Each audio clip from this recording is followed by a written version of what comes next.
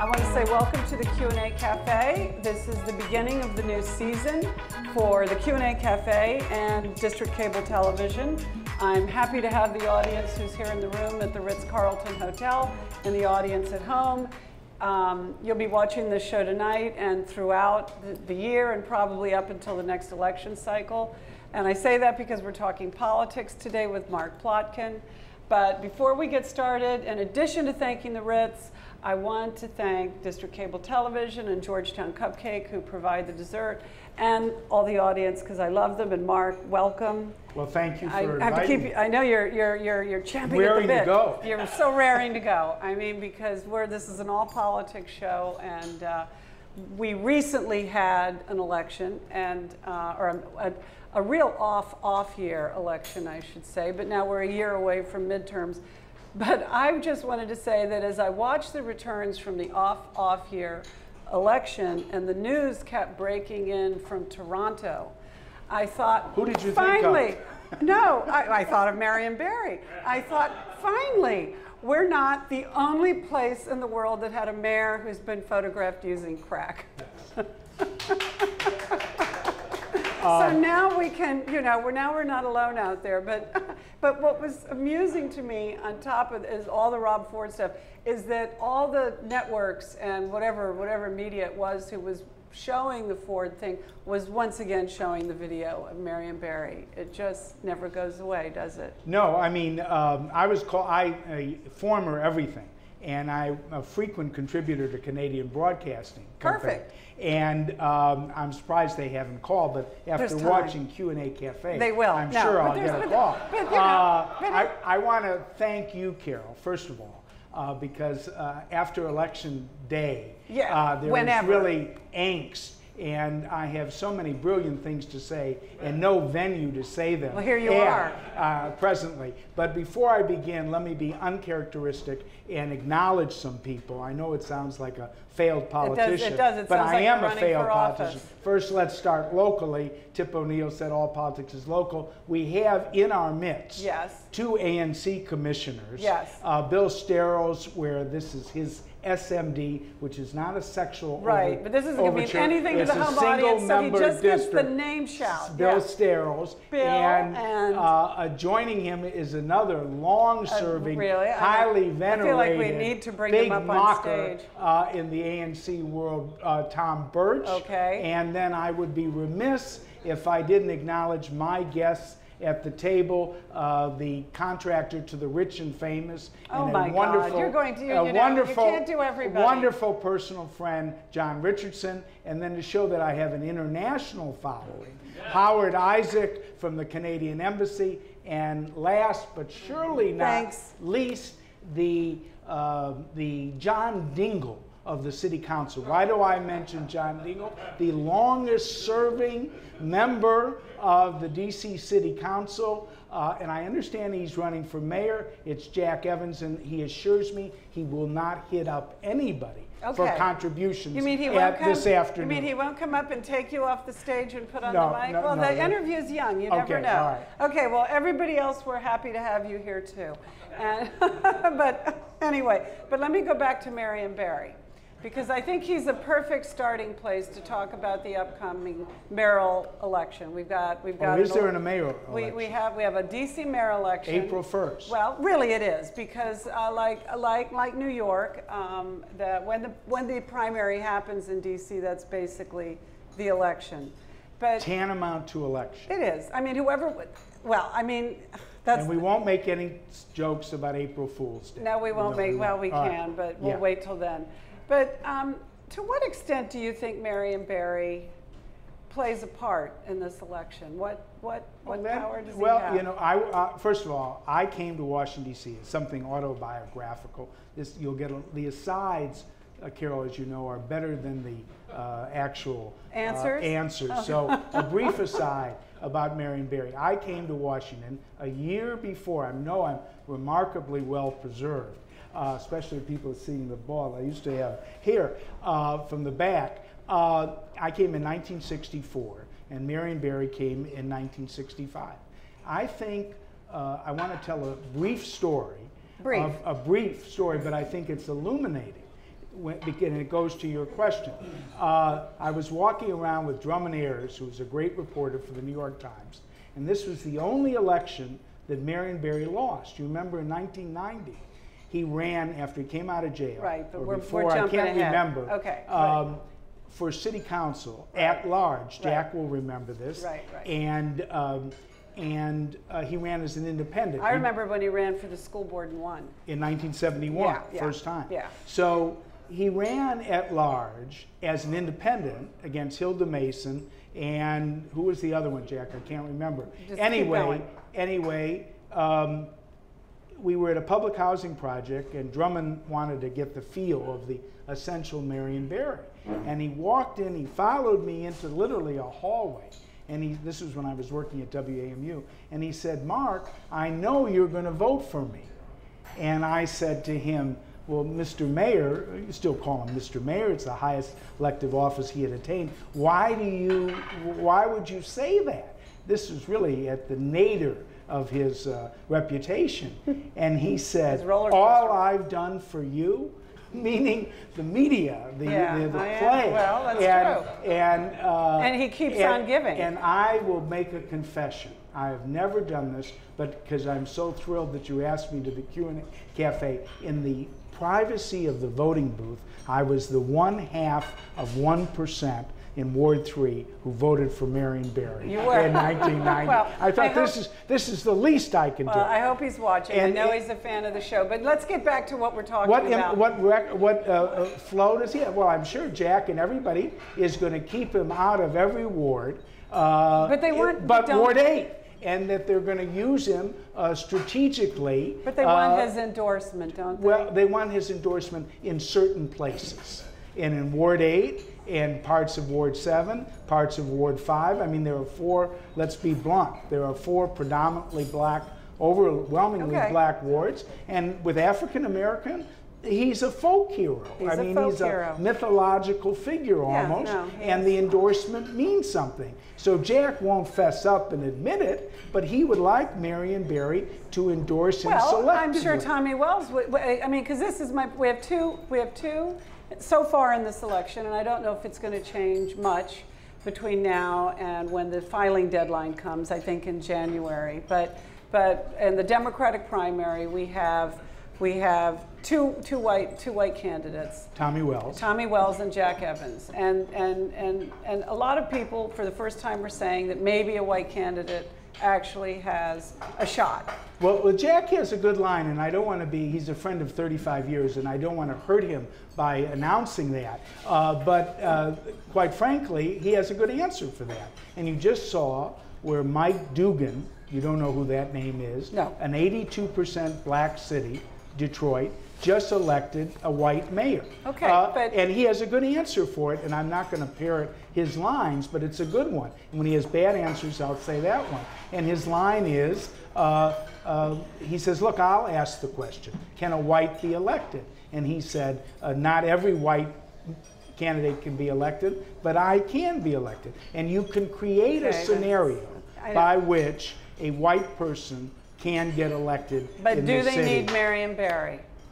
They don't need Marion Barry to get elected. They don't need Marion Barry. No. Yeah. So it would help in certain areas. And Marion Barry is going to play, going back to him, is going to play the role that he calls himself, a situationist, which is a wonder. I think he coined that term, a self-proclaimed situationist. If the situation presents itself, and he feels it's to his advantage, he will endorse. If it doesn't, he won't. Now, what he'll say is that it depends on what you're going to do for my people. But in Ward 8, he does have coattails and portions of Ward 7. But the other big issue here, of course, is whether Vince Gray runs. Now, I think most people privately think he's going to run.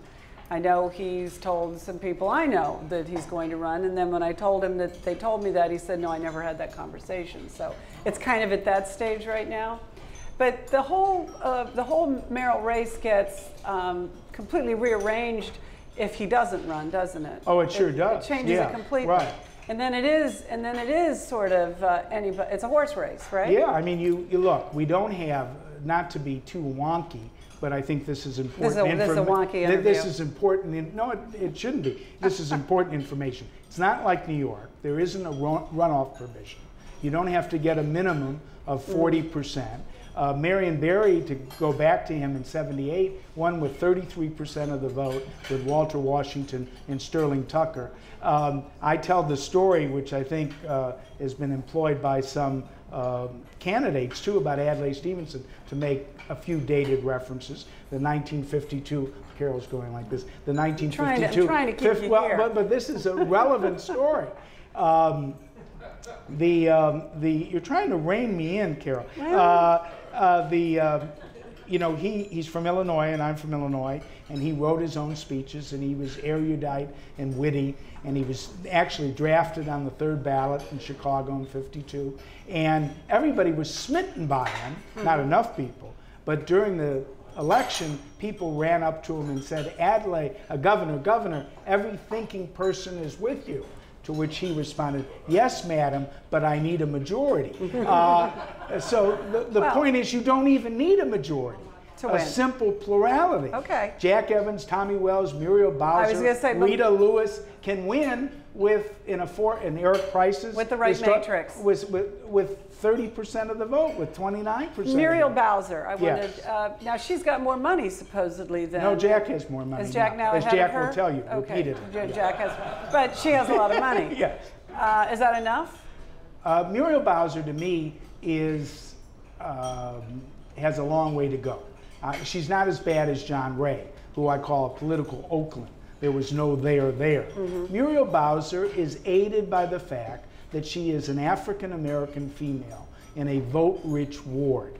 And I think justifiably, I'm not being a bleeding heart liberal, African-Americans, that's their prize. This is Chocolate City.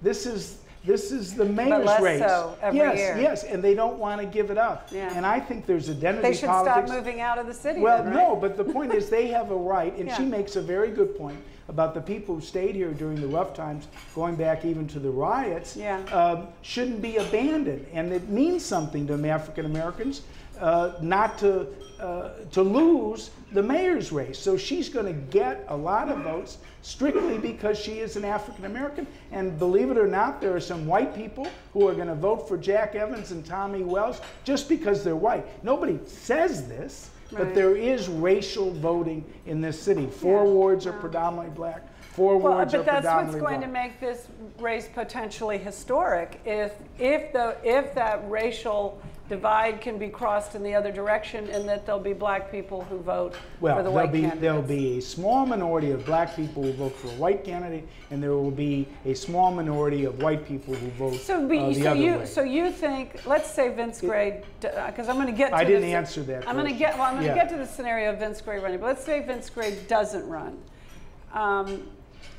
You still think that the black voters who would vote for a white candidate would be a small group? Yes. Interesting. Yes. But bigger than it might have been in previous years. I'm not supposed to say. A pundit is not supposed to say I don't know. I don't know. Okay, I don't think. Right. I don't know. Well, you know, and I mean, we won't know until we know what Vince Gray decides, and then that's another scenario. Vince Gray will be a formidable candidate, and I thought you were going somewhere else, but let me go there. I think the scenario, if I were Vince Gray, this is what I would do. Everybody know, I've known him since I went to GW. I almost know him for 50 years. He was the president of a Jewish fraternity. I like him very, very, very much. But having said that, I want to say this. In terms of strategy, he's being investigated by the U.S. Attorney. Right. Ron Machen has said that this campaign was riddled with political corruption and that he is going to get to the core of it. Vernon Hawkins, a very close friend, I remember Vernon Hawkins standing in the back of the room when Vince announced Ward 7 against Kevin Chavis. They're close friends. Right. 2 other people who are close friends have pled guilty along with Hawkins. Everything is bad for him. And of course, Jeffrey Thompson. So if I were Vince Gray, let me finish. You're worse than I am. I'm an even match. If I were Vince Gray, I would take out petitions which you can take out, I think, Friday. Then I would collect the signatures, and I would turn in the signatures. And by the deadline. And I hope he isn't charged. And then I would use that status as an active candidate for mayor, let's be realistic, as a bargaining chip with the U.S. Attorney if he chose, and I hope he doesn't, for the city and for him, if they chose to indict him. Why do I say that? There's a precedent. The precedent is Kwame Brown, the city council chairman, who was indicted on one count, but immediately that day had to leave office. Right. He was publicly humiliated. So that's what I think. Gray has his candidacy, Carol, it seems to me, it sounds crass, but I think it's true, is the only leverage he has with the U.S. Attorney. But see, I think there's a scenario in which he gets indicted and he still runs. Well, some people... And I wonder if in this city, if maybe that's entirely possible. Well, we're going back to Marion Barry, we're mentioning his name too often. No, but this he is exists. This is the Marion Barry strategy, yeah, well, is take me to trial. I sat in that trial every day. And what happened in the end? He was convicted of one count. It wasn't a felony. It was a misdemeanor. He went to jail for 6 months, went to 2 different jails. There was some problems at one. There were some extracurricular activities at one. And he came back. He got elected in Ward 8. And then in 1994, the greatest political Lazarus ever, exactly. He got elected mayor. But see, so maybe he'll take that, but I doubt it. I talked to Mayor Gray during the shutdown, which you got to admit was a good moment for him. And he performed well. He looked good during that, don't you think? Oh, I think he performed very well. And even Jack, who is very earnestly running, lauds his record. I think he's been a good mayor. And so he's smart, he's conscientious, unlike the former mayor, who wasn't that smart and wasn't that wasn't that he conscientious. He was approved of, but not liked. And this mayor, and I have to, wait, Carol, I have to act in Carol. I'm listening to you. I have to act in Carol. This mayor, I want to applaud, and I wish the other candidates who are watching this faithfully would take this. I wish we've been 15 minutes, and I haven't mentioned this issue. We are second-class citizens. We're not going to go into statehood here. We are. We will at the end. No, because this is a good... No, because I want to talk about things that will happen, Mark. I don't want to talk about... No, that's the problem, well, Carol. But this is my show. I don't want... Wait, but I do want to say this. I know you're all in for statehood, but that'd be like spending the whole show on the Redskins. Well, that's a good line. You would get points for that. But I'm going to bring up that one of the points that should be made, I'll make it more generically, is that I wish all candidates wouldn't view it like you, as some dreamy utopian idea, but rather what Jesse... No, I'm a realist. No, don't be a realist. I look at the Congress we have. Don't be a realist. Well, you just got to dream. I only have 45 minutes in which to do this show. But I'm just saying, he's talked about this issue. And I think people like Jack Evans, Tommy Wells, and Muriel Bowser should talk about our humiliating condition. And they will, but I mean, I could say, okay, which is going to happen first? Meaningful, from our Congress, our United States Congress, meaningful gun control legislation or statehood for D.C.? Well, probably meaningful gun control legislation. You can elect a president, and I don't want this to pass, you can elect a president who gives a damn about the city, rather than this president. I know, but okay. And Congresses can change. I want to talk about some other people. All right. What difference could David Catania make if None. he runs? None. So, will he run? He probably, I think he's an egomaniac that would be terrible for the city. How's that for candor? I guess you're not a big, okay. And I hope he runs and is humiliated.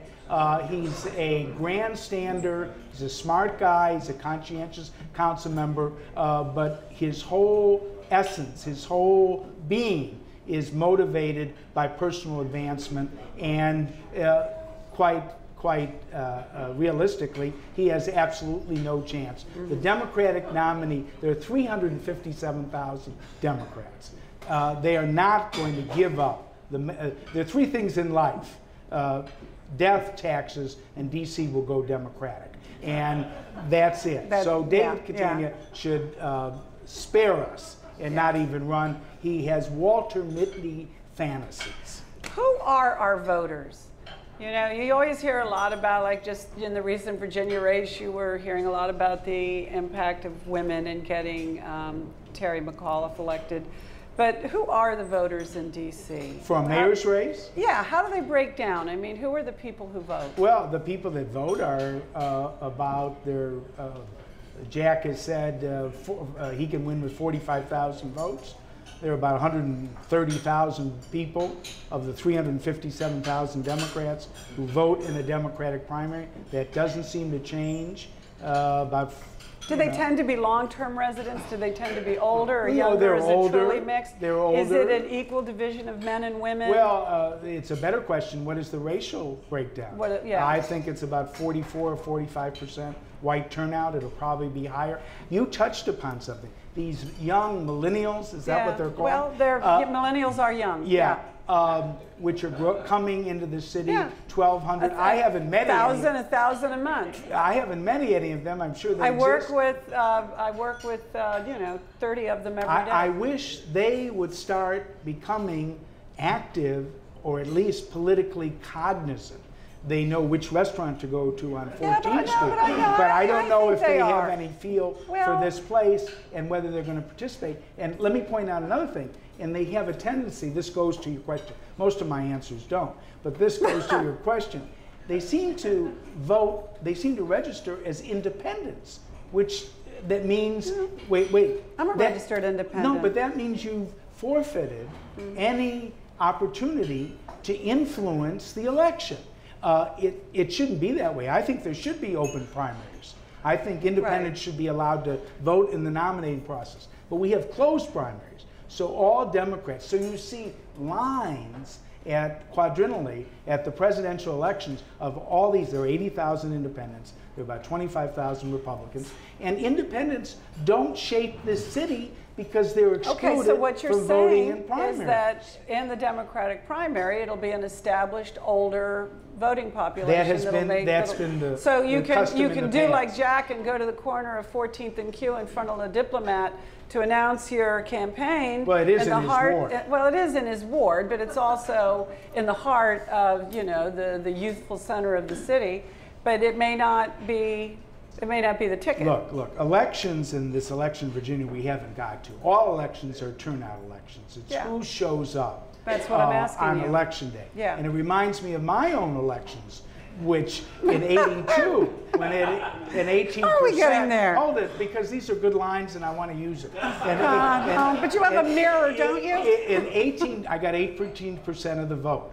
And a friend said, "Don't feel so bad, Mark. That was the quality vote." Yeah. And I was late in conceding to Polly Shackleton, and so I said I was waiting for the farm vote to come in. In '86, I ran. I almost won, and I said, "The people have spoken." This is Dick Tuckline, former Georgetown resident.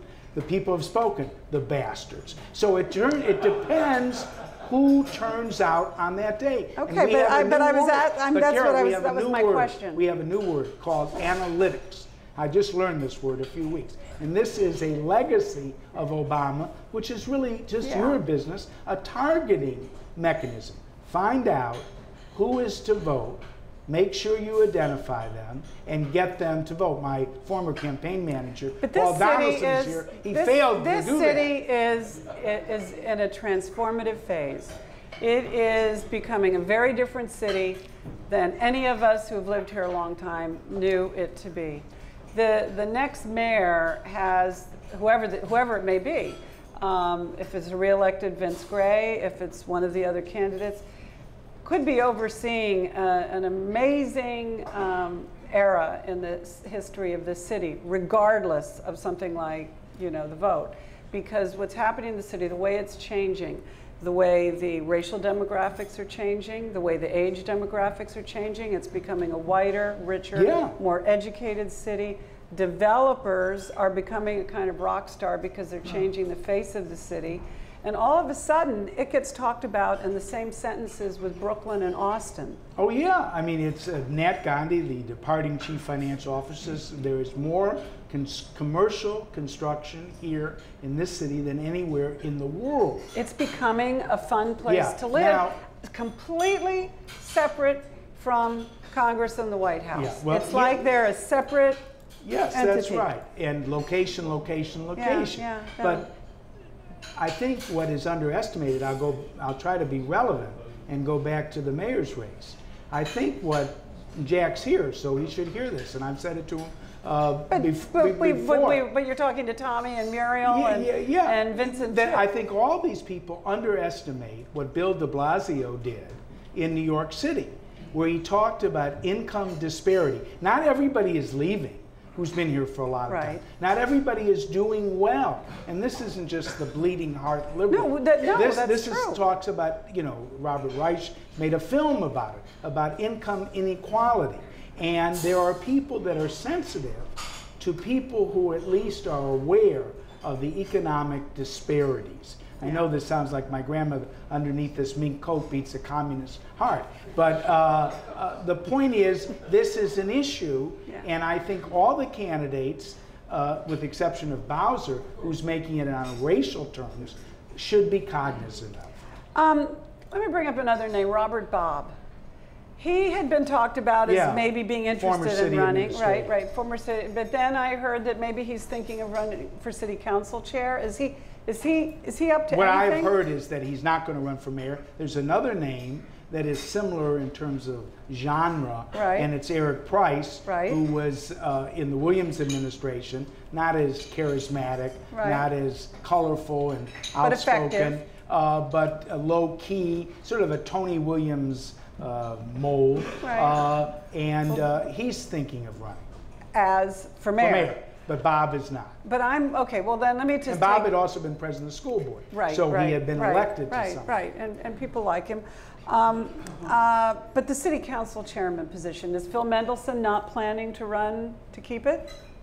Well, yeah, I mean, he's going to be, I mean, I've known Phil for 35 years. Okay. Phil the quiet council chair. Is the accidental council chair. Okay, but I mean, Phil is a nice enough guy, but has, you know what Gene McCarthy said, that Mondale had the soul of a vice president. He has the soul of a staffer. Okay. Phil Mendelson. So, but what's Phil going to do? Just pray to God and get down on his knees and say, how did this ever happen to me? Oh dear. So who are we looking at as the possible next city council chair? I don't know. I mean, Does Vincent Orange want to go for that? Well, Vince Orange runs for everything. Yes, so I'm sure he'll run for that. Well, it's interesting about Mendelson because he, well, I'm going to get off DC politics. I just wanted to ask one more couple of questions. Who among the media who cover the city and the race do you think do the best job? If people wanted to know who they should follow, you know, that who has the best sources, who they should read, who really does have what's really going on. Right here. Well, It's a predictable response. Yes, I know. I've pissed off all my colleagues. That's another subject that we'll get to. So I don't think I'm really an accurate But is there somebody you read and when you read them and you go... Colby King. Colby King, just because he is a native Washingtonian. He never left this city. He worked for a Republican senator, Mac Mathias. He worked for Riggs Bank. He worked for Pepco. He's a Pulitzer Prize winning writer. He is obligatory reading on Saturday, and Colby is of this place. And people talk to him, and so if he if he says something, here's all the dated references. I am really so damn old. He is the Walter Lippmann for those. Okay, yeah, I don't even know who that is, but of DC. Okay, and you should read him, and people respect him, and justifiably so. That's easy. Sherwood used to be very good. He is now a feature of TV. He was an excellent print post-report. Yeah, well, Faded glory. as we know, the reality is most people get their news from TV, and now, of course, increasingly Twitter and whatever else is online. What is your thing with social media, by the way? What is this? Why don't you use email? Why don't you tweet? No, I do have email. Just barely. I have email, right, John Just Richardson? barely. Yes. No. Why? Because I believe, and this sounds so self-serving, but I'll say it anyway. If I want to talk to you, Carol, I pick up the phone. I believe in personal communication. But I might be driving when you call. Hold it. I'm not for convenience. I'm not for efficiency. I'm for interpersonal relationships. Okay. Marion Barry, somebody was nice enough to say that, and I'll give another pat on my own back since no one else will, said you're the first speaker here who's gone to every table and shook hands with everybody beforehand. I don't know if that's true or false. That's not true. But all right, then it's not true. But the point of it is, it's a nice thing to do. I believe in face-to-face. Yes. And I believe in verbal communication. Okay. Well, let me finish. It's You're like still being not interviewed. answering my It's like question. being interviewed by me. It's No, really no, irritating. you don't answer my question. I am mechanically deficient. Okay, that's an answer. I am set in my ways. Okay. And my mechanical aptitude is zero. And I won't learn, and I'm stubborn and defiant. And I try to overcome that by, and I want to talk about this, by, if you want to communicate with someone, talk to them. Talk to them on the phone, or go see them in person and look them in the eye, or read their inflection on the phone. I don't believe in this other crap. Well, I would just say that as a political commentator and one who experiences a lot of angst in wanting to talk about politics, Twitter would provide you such a marvelous opportunity just to... I think it's dumbing down the discourse. Oh, God, well, and I think the people who do it, such as Mark Seagraves, oh, the first applause. Feel free to applaud. People like Mark Seagraves, my former colleague, who are obsessed with this. Yeah. It's supposed to replace real substance in reporting. Well, and I think it's crap. Well, I just think that's the last word on Twitter. I want to spend a few minutes on the Virginia governor's race, which happened recently, and when it was all over and Terry McAuliffe was on the stage, it reminded me, and now here I'm going to make a reference into the past. It reminded me of the last line in the movie The Candidate. I knew you were going to say, now what do we do? Now what do we do? Because I'm sure he's asked himself that. Because, you know, I mean, taking nothing away from Terry McAuliffe, he's not a professional office holder. He's a professional many other things. And so I'm curious, what is his governorship going to be like? Is he there for Hillary? I mean, No, he's there for himself. He's there Beats me. I'm sure he's answering himself the same questions. I have known Terry McAuliffe. This sounds very inveterate name dropping, but I think everybody here has some contact with him. And I've written a piece, which I hope the Post will accept, for Sunday. This is shameless plug, in Local Opinions, which is near the obit in the Metro section. Right. But I'm still glad to get some space. And I outline why he, can we talk about briefly why he won, rather than, because I have no idea what he's going to do as governor. I will say this about him. He almost didn't win. Yeah, I will say this for him. He has the same, but not the same smarts in any dimension, but the same sort of pragmatic operating style as Bill Clinton. I'm not going to say Mark Warner, because I refuse to say anything nice about Mark Warner. But Mark, to give you an idea, you won't, but I have to illustrate because I'm getting things. Stick with Terry McAuliffe. No, but I want to get back because there's a difference. I asked Mark Warner about the subject I'm not supposed to talk about, statehood, and he put his hand over the microphone. This is really an example of political courage, and said, if you stop asking me about it, I'll be for it. Now, maybe many that's a people good one. I like that response. I like that. But of course you do. But I will give Terry credit over Mark Warner, who the millionaire mansion holder in Alexandria, Mark Warner, who made himself... Terry McAuliffe's not a poor man. Made himself the bluegrass bluegrass, race car, yeah. gun-toting conservative to get elected. At least McAuliffe didn't transform himself and become a Myra Breckinridge to get elected. But Terry preempted the field, first of all. There was Tom Perriello, a congressman from Charlottesville who lost, would have been a very attractive candidate. A guy, a House of Delegate, Ward Armstrong, who got redistricted. First of all, he got nominated without any opposition. Then he did what he does very well, and you can't take that away from him, is he raised $35 million. This reputation as being... it is sort of what he knows how to do. As a fundraiser, and he used that money to portray Ken Cuccinelli as sort of a modern-day Barry Goldwater without charm. Should Cuccinelli have run instead against Mark Warner? No, Mark Warner probably can beat anybody. Oh, I see. So but this was the better... The problem the Republicans did, and I was at the convention in Richmond, is they nominated their candidate by convention.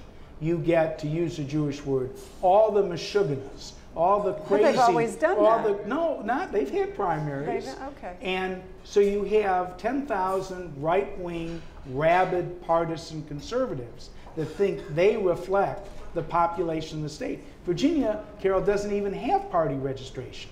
There's no Democrats or Republicans. So what Cuccinelli did, and then E.W. Jackson, who was disastrous and unelectable, and Mark Obenshain, we don't know whether he's won or not, but the Republican Party sent a picture to moderates and independents: you're not welcome, we don't want your vote. Right. And so if they've now elected Democrats. 3 of the last 4 governors have been Democrats.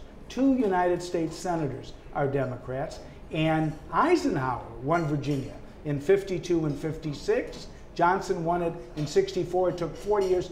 Clinton didn't win Virginia twice. Obama's won it twice. Don't nominate your candidates in a convention. Bill Bowling would have easily, but they did. Would have beaten McCall. What could have been done differently for Cuccinelli to win, though? Cuccinelli, I think... Because it came so close. Some people were saying, some of his supporters were saying that had the party establishment come out for him, it would have... Yeah, he could have been competitive. McAuliffe raised $50 million more. But the Tea Party drove them away, right? Well, yeah, and then he decided, look, this is an off-year election. Off, right. And that means older, whiter, more conservative people vote. All right.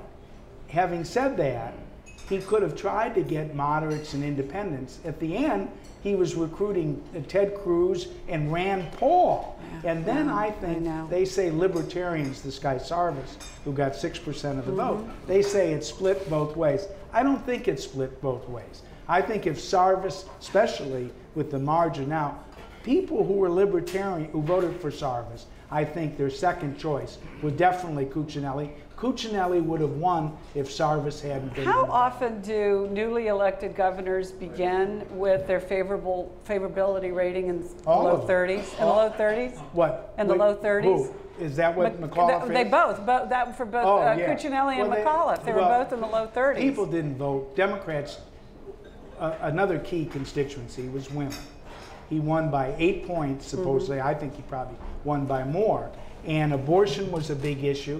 And McAuliffe successfully scared the hell out of women for voting for somebody they felt was an extremist, and that was Ken Cuccinelli. Will Maryland turn out as tight as Virginia, or I think so. You think Gansler and Brown. So it'll tighten up and it'll become more serious. Gansler's been running for 8 years. Not the campaign he wanted to have now, though, but there was a good story today that discredited one of the troopers. So that might help. Don't underestimate Gansler. He also will raise more money than Anthony Brown, and he's been working at this for 8 years as Attorney General. And again, sort of like D.C., the Republican candidate's not really an issue. There is no Republican party in Maryland. There's no Tea Party in Maryland. The last Republican governor was who? Before Bob Earl. You know those things. Spiro T. Agnew, no, you know who ran those as things. a liberal. Yeah, I know that's against the kind George, your home is your castle. The Redskins issue. And I'm only saying, I actually don't believe in using the name myself. I have a little phrase I like to use, you know, no name change, no Super Bowl. But it's not going to go away. I think it was David Grosso who was putting the measure through the council, who said it's become a movement. Yeah. And it has. And you know, it has become political, you know, which is why I'm bringing it up here. It just boggles my mind why they don't just. Well, Dan Snyder is just a bad guy. Well, he's causing, you know. There's no other way to put it. But what's happening is the name stink used to just be on him. Well, wait. And now it's spreading around the team, and soon it'll spread around the city. No, but he is, as the commissioner said, it is his ultimate decision. I can't think of a more unpopular person, and he's becoming even more unpopular, and he seems to revel in it. I think in the end, he will be forced to do it. But by then, there's so much damage. He doesn't seem to care. It's he's tone deaf. But does the city have any leverage? Is there anything he wants from DC? Yeah, he wants to move back into the city. Does he really want to move back? I wish Jack hadn't left, but Jack is trying to get. What did you say that made him go? He told me he was going to leave. The interview wasn't compelling enough. You know, he never stays. I think it's been compelling. He wants to move into the city. He really does. And what they have to say is, yes, we'll tear down RFK. You can move in the city, but you're not going to move into the city until you change the name. Yeah. So that's their leverage. Speaking of the Redskins, Dexter Manley was on WTOP, and he recently got let go from WTOP. And when that happened, I thought of you, because you had an episode with WTOP a few years ago where you used to work. And is WTOP just a completely intransigent place? Well, I'll speak about that. Yeah, please do. About what happened at WTOP. The very next day, and I want to thank Phil Metlin at Fox News, not this very same day, I was the political analyst and he didn't care what happened at WTOP. When you were both the political analyst at Fox and at WTOP, and he said, well, come over here, and now you're our political Was this 3 years ago? Yeah, 2.5 years ago. And I'll say for the first time what happened there. I yelled at an inanimate object, an elevator, because it didn't work. I have a bad temper. There was a maintenance person who was at the elevator, and he felt it was directed at him. In no way was it directed at him. This is, you know, just something that happened. Random rage. Yeah, that's a good way of putting it. But I'll tell you what was underlined, which I'll say for the first time. I mean, electronically, I said it for the Beacon. There were two things that happened at TOP that I think provided a reason, and I'm not trying to sound like Edward R. Murrow. This is an actual occurrence. One is I said that the learners were terrible owners. Of the Nationals. Of the Nationals. I grew up in Chicago with Bill Veeck, who was my idea of a And you said this on the air, I take it. I did award-winning commentaries. You only have to win one award to be an award-winning commentator. And I said they were terrible owners. This is when they were having their function, you remember, in Prince George's County. And it was mind-boggling to me that the baseball team of Washington should have a function for their fans, not in the place where they reside. And Bill Veeck, I'm sorry, was a high standard to me. After I did the commentary, I never used to hear from the vice president of programming for any of my commentaries. I had literally forgotten that conveniently WTOP carried the Nationals. This is alienating your sponsor. Now there's supposed to be a firewall, and I didn't represent the views of WTOP. I represented just personally. That was one thing. They were upset with that, very upset with that. Second, I went after Comcast. Do they carry this this provision? All right. I'll tell you this. And I'd like to stay on the air, but you know. Well, maybe I shouldn't finish. Maybe I shouldn't finish the story. You know, this is a free forum. They, this sounds Nader-esque and maybe minuscule, but I was a Comcast subscriber. And on their bill, they said, please pay by. Well, that wasn't the billing date. You had to turn the bill upside down, and it said you could pay 30 days later. Well, I did one commentary about that. I did 2 commentaries about that. And then I brought in, hold it, the cable regulators. Okay. Now that's getting serious. This is after trying to call them in Philadelphia and never getting a response. And this is all before the elevator incident. Yes.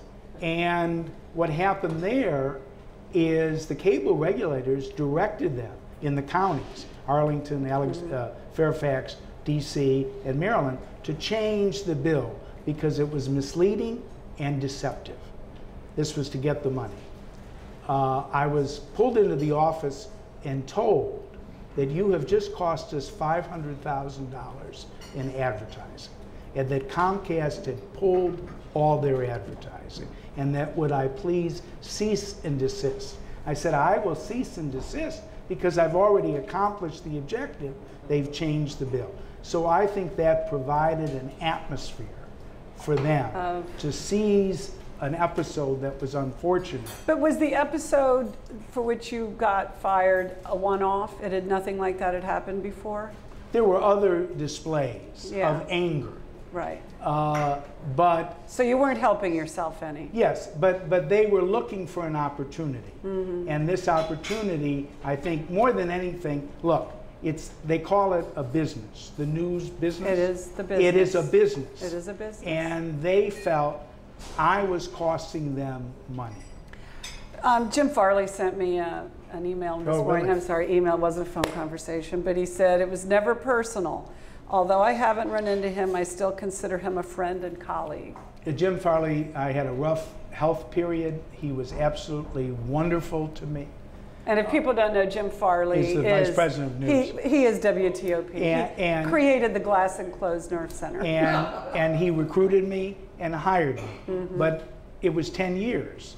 And relationships and alliances sour. I think also Jim soured on politics, even in this Washington city. And I'll tell another story. There was a consultant who came in, and he said, TOP has got to get away from political coverage. People in this area, I thought it was crazy. This is a political place. Don't care about politics. And Farley turned around and went like this, pointing at me, meaning that what he created, this is a man who said, we only have a minute. This man put us on the map. We only have a minute, so I want to get in. This is my show. You promised me. I know, but let me just say, when this started, I had written in my blog that you were with Fox and that you'd been WTOP, and then you said, "Well, no, I'm not anywhere right now." Yes, I'm at large. I wanted to at least end by giving you a moment to just, maybe make an advertisement for yourself. No, I don't want to make any advertisement. I had a good career, if nothing ever happens. But you were a political commentator. Don't political commentators have to commentate? I guess, you go out to pasture. What is it, General MacArthur? I'm going to end with this, because this is really what I am more than a commentator. I want, when people say something, to get it wide dissemination. Debbie Wasserman Schultz, if you remember anything, I hope you'll remember this, is the chairman of the Democratic National Committee. She's written a book. She was hawking her book at Politics of Prose, which is her prerogative. I asked her about the issue you don't want to talk about, not statehood. I really asked her about voting representation. This is the leader of the oldest organized party in the history of Western civilization, supposedly who cares about voter suppression. And this person said, oh, I didn't talk about it at the Jewish community setting, voting rights and first-class citizenship, and I didn't talk about it here because it's not a national issue. This is the chairman, wait, let me finish, please. I know who she is. This is the chairman of the Democratic National Committee. Well, isn't there a way you could find a paying job in going after statehood, maybe? Well, maybe, we'll end on a light note. Ralph Nader called me when I wrote a letter that was about Michelle Obama and how great she is and how wonderful she is, and she hasn't said a word about her second-class citizenship. He said, we need to go to some rich people and underwrite a movement for statehood. Hold it. There you so go. he suggested one person, and I'm appealing to him. And here's the thing, we should go to David Rubenstein under one condition. We say that we'll name the state after him. There you go. David Rubenstein. DC. Rubenstein. Rubenstein. Well, Mark, thank you very much. It's been a lot of fun, as I knew it would be. Thank you and keep in touch. Let us know where you're commentating. All right, thank you. Thank you, everyone. See you at the next show.